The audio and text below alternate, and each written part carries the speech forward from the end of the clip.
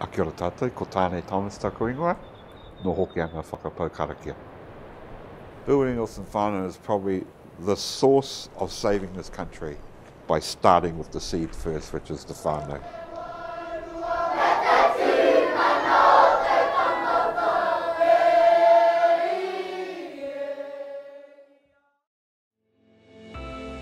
The first day we did the Building Wilson Whānau, a wonderful mum and dad come in, and they're pretty staunch looking dudes. Their relationship was highly criticised. Their relationship with their children was highly strained to the point of breaking.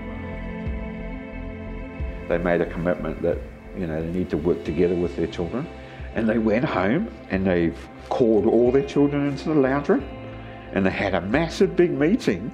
They started to compile a whole heap of guidelines, a new change of culture within their household. A couple of weeks later we put on shared food, and then she brought all her tamariki along, and there's been a complete change in their whole household.